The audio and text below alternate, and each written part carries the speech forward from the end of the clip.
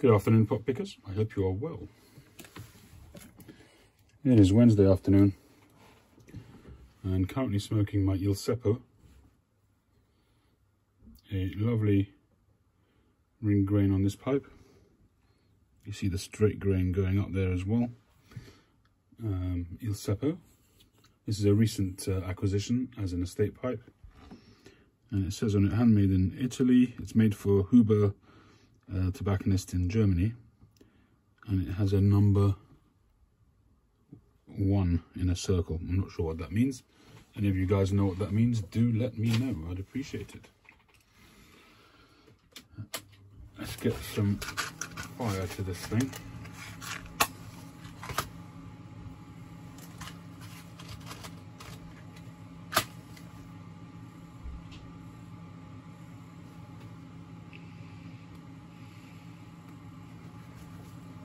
So I've got a pipe to show you and some packages which have arrived today. A package from Northern Briars and a package from someone else, which we will find out in a second. And this package from Northern Briars, excuse me, I've been waiting on for so long. Ian's a busy man, and I've been eagerly anticipating this package. This is a custom order pipe which I ordered some months back.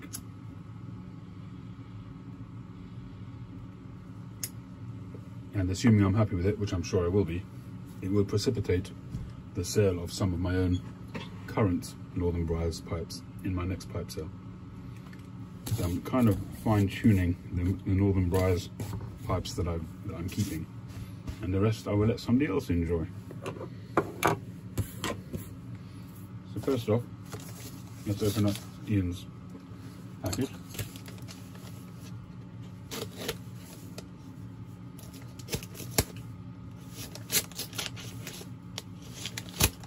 I continue to buy from Ian's what I call a mensch.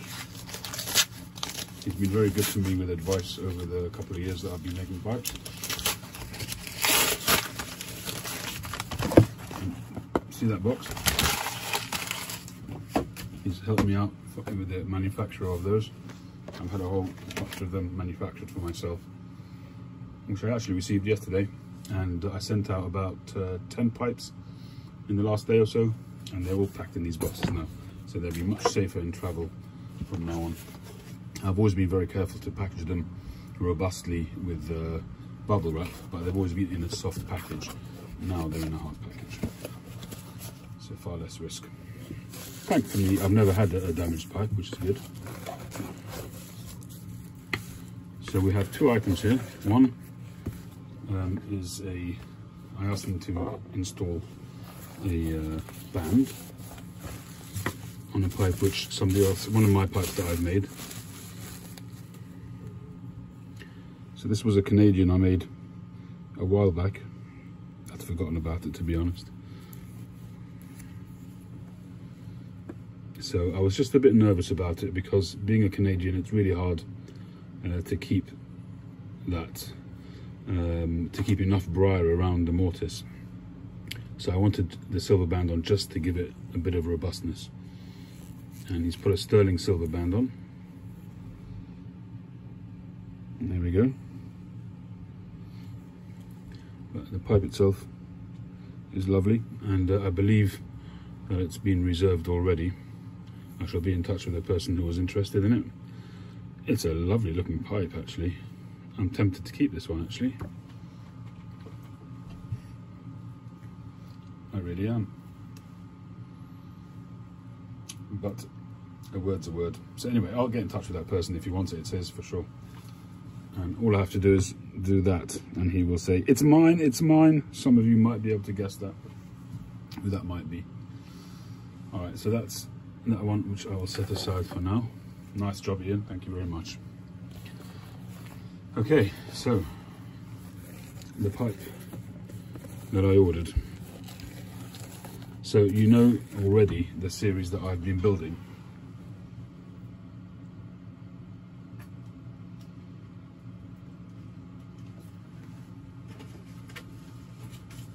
So far, I've got 3 in this series. There's that one, so they're all with this stem, the finish, and with that band. This one I haven't smoked yet, it's a panelled one, and this is the sea urchin. So this is going to be in the same theme but with a slight change.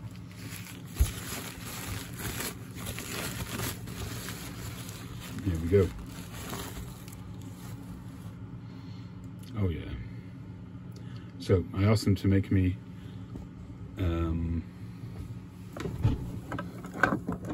dear me, I'm getting old. So this is one which he made me a good while back. This was for my birthday in 2017. He's put the date on it, 7th of April 2017. So I asked him to make me another one, but with a smooth bowl, rusticated shank, or sandblasted shank, the band, and obviously the same stem. Just look, ooh, just noticing the stem. Oh man, that's corking. That's fantastic. Oh yeah.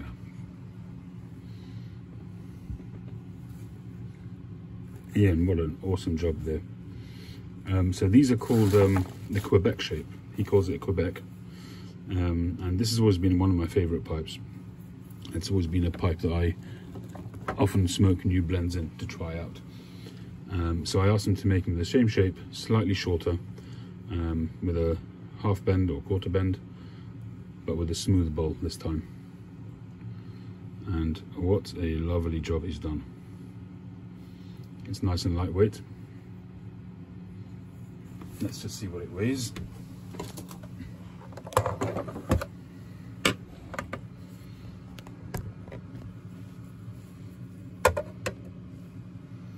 .44 grams, perfect. I mean, this is essentially the size pipe, which for me is pretty much perfect. It's clenchable. It's not too long. Once it gets too long, then it starts to get a bit bowl heavy. It's close enough to the face. This should be about 4.5 inches, 4.5 to 5 inches, and that's roughly 5 inches. Yeah, it's pretty much bang on. It's a hair under 5 inches, but I'm delighted with that. Absolutely delighted with it. Very, very nice. Let's see what he's got on here. He does like using his stamps. Handmade in England 2021. Group 3, Northern Briars Premier. So the Premiers are the ones with the smooth bowls. And that is probably the way I'm going to be going.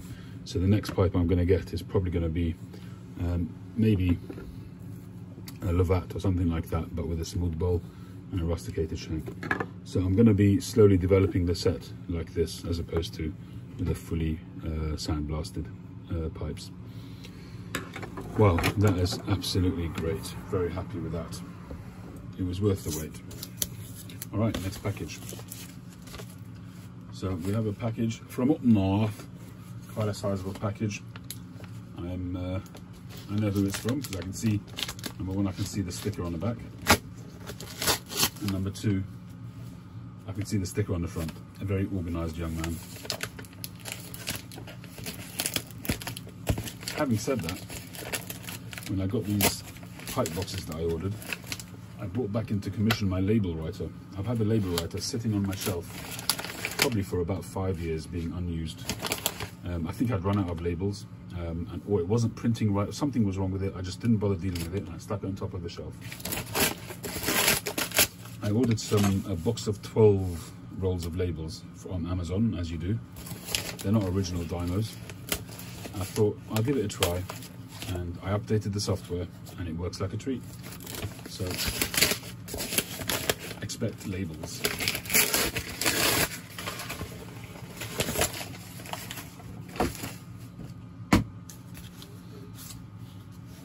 Okay, so you may have heard this person speaking about sending out packages. This comes from the one and only Hermit Piper, Tim. he did tell me he was going to send me something,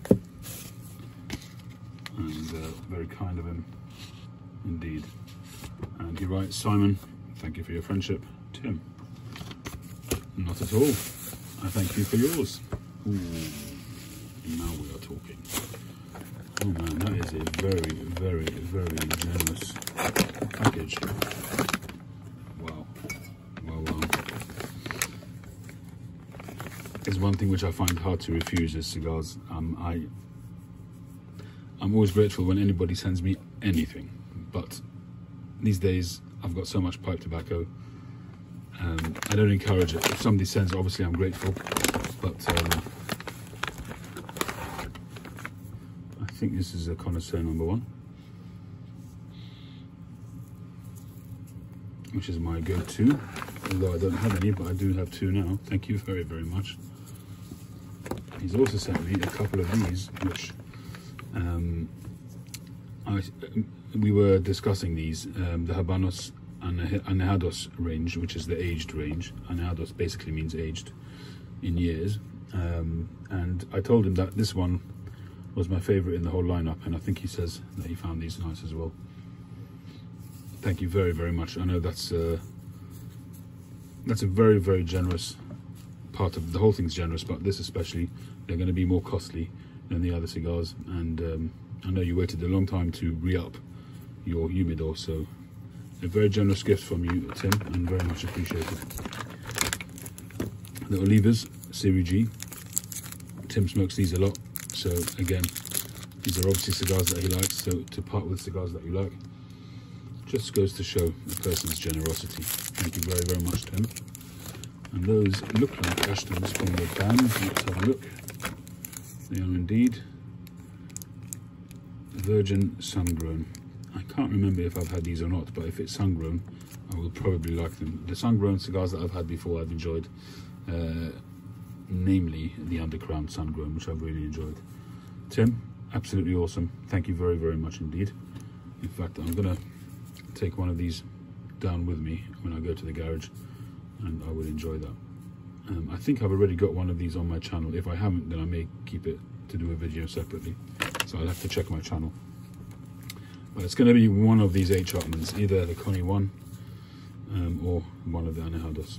Tim, can't thank you enough. Extremely generous, and I'm very, very grateful to you. Thank you for this lovely, lovely package and for your friendship. You should know one thing about Tim, is he doesn't like to be called the Oracle, but I call him the Oracle. Whenever we have our Zoom sessions, which hopefully we will have tonight, the Wednesday night, a regular Zoom meetup on Professor Jeremiah's Zoom room. You need to know anything, Tim is the man. You can tell I haven't slept much recently, so I'm mixing up my words, but I did try to get onto... Oh, I haven't showed you the pipe that I made yesterday. I'll do that in a second. I did try to get onto Chad's Zoom yesterday, but he had some gremlins. And if you look at the picture, his thumbnail, I think it sums it up perfectly. I know exactly how you feel when you try and do something. The best laid plans of men, of mice and men, they just don't work out. After putting out that video, inviting everybody in, and then everybody tries to get in and you can't open the room, that's, you know, it's frustrating. And I can imagine that you're feeling rather uncomfortable about it, but do not worry, it's just a Zoom meeting. Don't worry, I'm sure you'll be able to redo it any other time, and hopefully it'll become a regular feature on your well, not on your channel because it's not on the thing, but that actually, Chad, might be a feature you might want to try, maybe after a few sessions and you've worked out all the gremlins, is actually let it go live so people can watch the chat, and that's as long as the people who are participating don't mind, and can contribute via comments. That's a cool idea. That's how the virtual pipe club works, and it works very well. Okay, enough of my drivel. So we'll leave one of those out.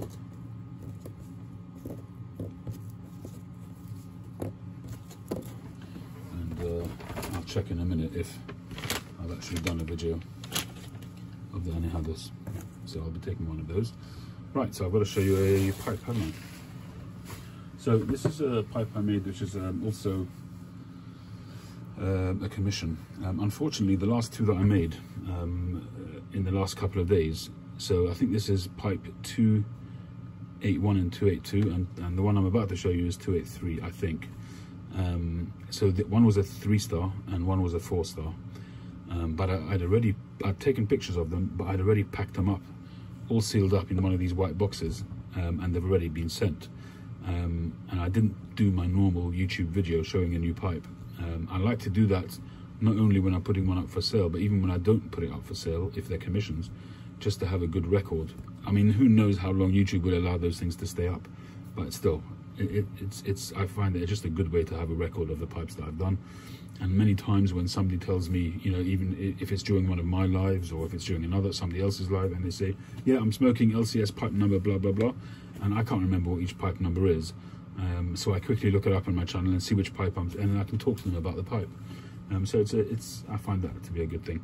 But anyway, so I forgot to do those videos before I sent them off. So I might, I have got pictures of them, so I might do a slideshow and do a video that way. But one of them was my first 4-star pipe. I can't tell you how excited I was at the time as it was sort of taking shape and the final result came out.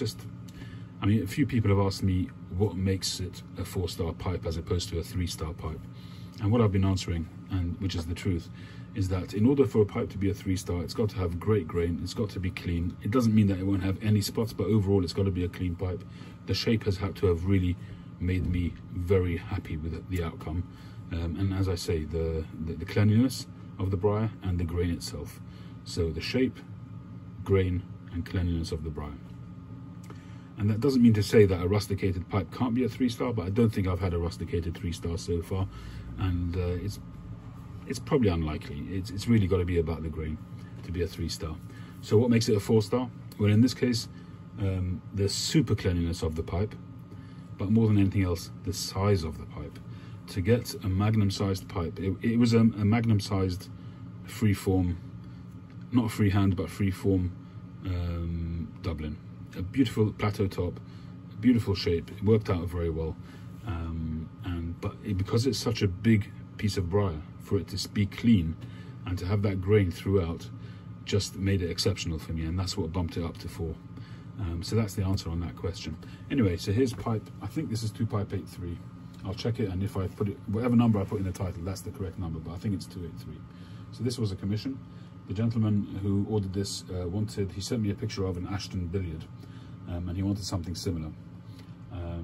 So I set out to make that, and then whilst I had sort of got a block prepared and so on, he sent me a picture of one of the Tau-inspired billiards that I'd done. In fact, the first one, the short stubby one, and the one with the silver ring.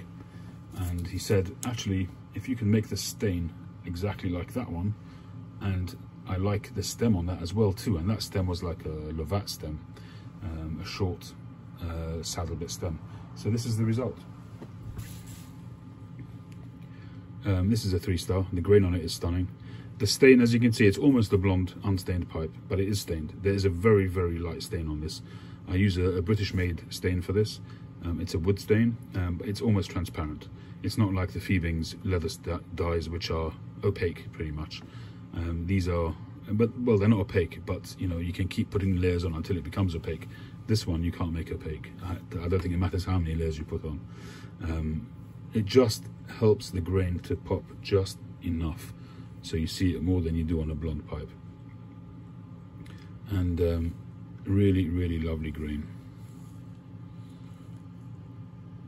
Nice bird's eye and sort of grain structures on the base. Bird's eye all over the top of the shank, and just the shaping on this one just turned out fantastic. I was tempted to go 4-star with this. I didn't, simply because it has one little sand pit there. It's tiny, but even so, and it's only on the surface. But to be honest, I had to restrain myself, because if I just go up to 4 just like that, even though it's a superlative pipe, it kind of detracts from a 4-star. I think a 4-star needs to be absolutely exceptional, and the only reason why the last one was because of its size. Otherwise it would have been a 3-star. And what I want to do is to retain the 3-star as my exceptional level. 4 has got to be completely rare, but 3 has got to be my upper level, I think. Otherwise I'm cheapening all the gradings, and I certainly don't want to give the impression that a 2 or a 1 is not worthy. Any pipe that has a 1-star on it has to be a worthy pipe as well. So it's got to be, you know, very well constructed, and the shaping and the grain, everything has to be good. You know, if there's anything wrong with it, then I would either not sell it or mark it as a seconds with an X. I stamp an X on my seconds pipes. So a 1-star is my run-of-the-mill good quality pipe, and I make more 1-stars than any other level of pipe. A 2-star is a notch above, you know, a good grain, usually on a smooth, but not necessarily a smooth pipe. You can get a 2-star with a textured finish, whether it's a reef finish or a razor finish. It could be, you can get a 2-star like that. As I said before, 3 stars unlikely. All in all, anyway, I'm droning on. So this is pipe 283, I believe. Very, very happy with the outcome. Nice grain on the rim as well.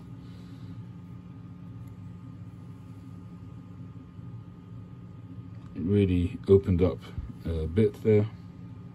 Very comfortable.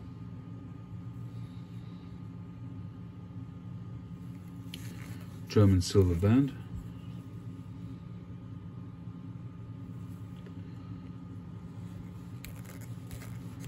And so although it has a Lovat shape, it's technically a billiard with a saddle bit billiard.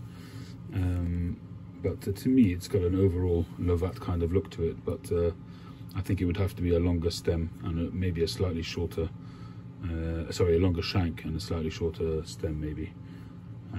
But it has a Lovat look to me, but it is technically made as a billiard. And because the shank is a little bit longer, maybe you wouldn't call it a billiard either. So it's a billiard Lovat hybrid fun. I'm not that obsessive, I'm not that much of a purist when it comes to the parameters of classic shapes.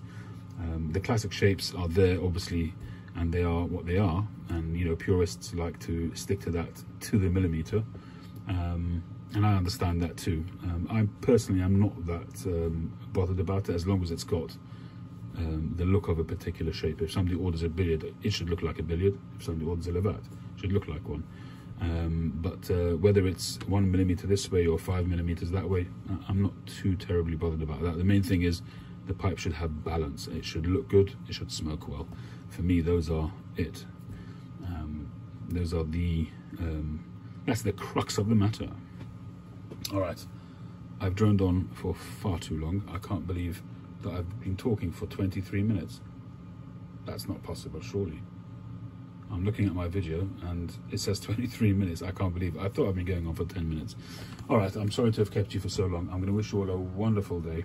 Oh, I do want to shout out James Stumbo, a recent follower of my output, whether it's on IG or Facebook or here on YouTube. He recently commissioned a pipe from me, a magnum-sized Prince, and he did a box opening just the other day, I think yesterday in fact. It's his first pipe video. He's got a few other videos, I haven't looked at them, but they're not pipe related. So it's his first YTPC intro, if you like. Please give him some love, check him out. James Stumbo, surname is spelled S-T-U-M for mother, B for brother, O for Oscar. James Stumbo, please give him some YTPC love, hit the subscribe button, and let's see his numbers go up a bit. Thank you very much, everybody. Have a wonderful day. Enjoy the rest of your week, and I'll catch you on the next one.